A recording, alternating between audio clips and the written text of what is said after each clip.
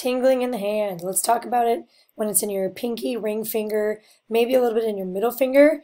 Got some weakness in the grip. Maybe you're having shoulder pain, neck pain also. Let's talk about ways that sometimes this can get misdiagnosed and ways to treat it conservatively. So obviously, as you can see, we just have an upper quarter here. So what I want to start with is let's go ahead and just look at sensory pathways, because this is the first thing that usually gets people's attention. They're like, whoa, I have some weird tingling. So if you guys can see down in here where it says C8, typically, whenever somebody tells me they have tingling in the hand, I'm going to say, oh, okay, which fingers? Now, this gives me a couple of answers. So obviously, if we're looking at nerve root, most people are going to be C8 when it comes down to pinky and ring finger. Most people C7 when it's these, and most people the thumb is C6. So what this tells me, and I'm screening, is I'm looking at patterns. Now, if somebody comes in and they're telling me they also have weakness in their grip, I'm definitely going to be thinking about C8 and this ulnar nerve that I'll show you in a second. And let me go ahead and take the skin off. So a lot of times when you go to a physician, they're going to look at your neck, they're going to look at a couple places in your arm, and I'm going to go ahead and we'll just start with the neck because that's where everything originates anyway. So I'm a big fan of starting spinal. So if you can see here, these are little nerve roots that come out. They are named by what they are in between. So this one comes out, it's the 8th one that comes out, it's underneath this C7.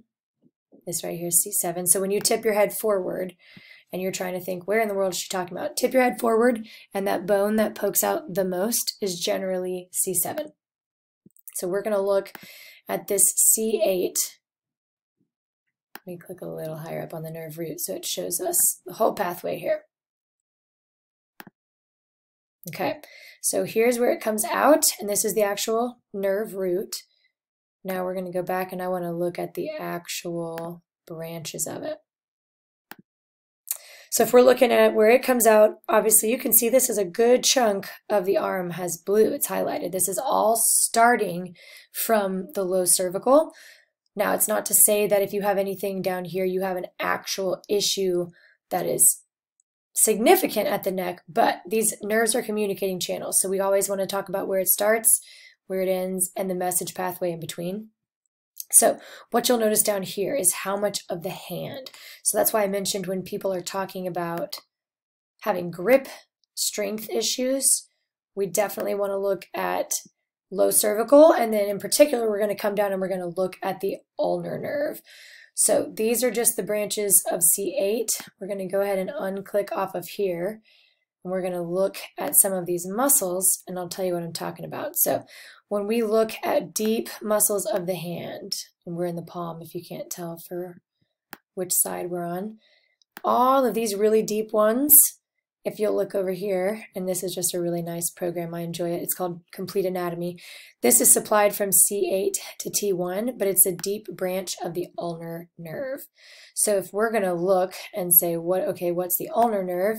It obviously supplies all of these gripping muscles of the hand, and every single one that I'm clicking on right now is ulnar nerve. So if you think about squeezing, making a fist, if you got a problem there, these are going to be weak. So this is, again, just matching patterns so that I know as a therapist where I need to be looking. So if you've heard of your funny bone is your ulnar nerve. So let me get in enough to where to let me click on it. So the ulnar nerve in general, let's go ahead and look at it, cleared off just the ulnar nerve. Where it comes down, we already saw where it starts from the neck and we come down here. It traces along behind the tricep area, and then it comes down and it goes right where that funny bone area is, comes along that inner part of your forearm, and then it goes into the hand. So what I would like to look at and show you guys, because if you're finding this video, I'm assuming you have tingling in this part of your hand or some pain along this pathway, or you've been told you have a low cervical issue.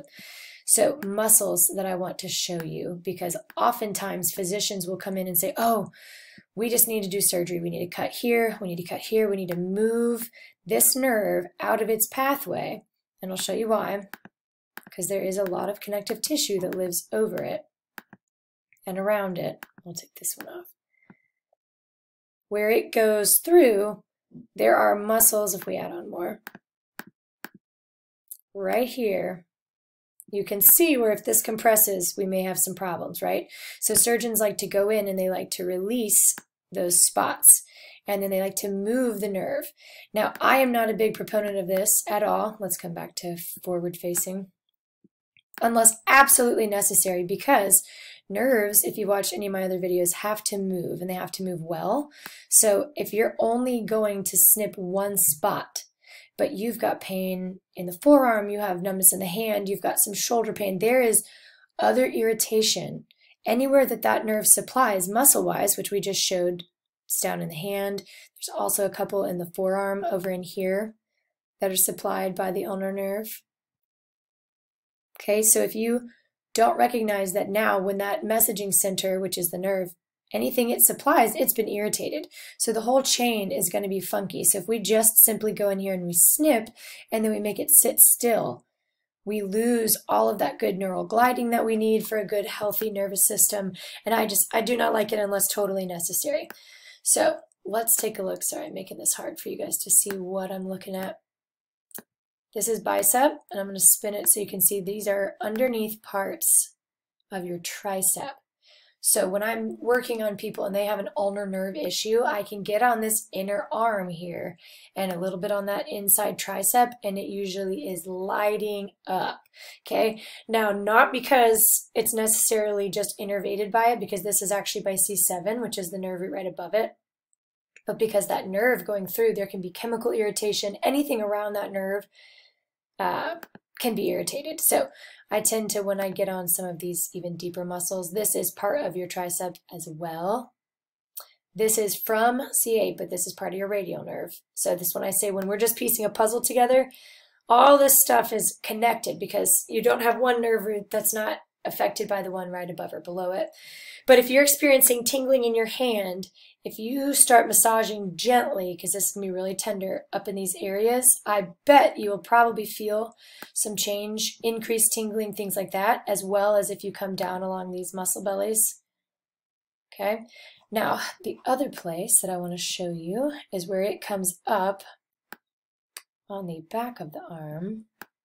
And there's obviously all these other nerves. You'll hear about tingling on the back of the hand. That's a different nerve. This video is kind of specifically looking at the ulnar nerve.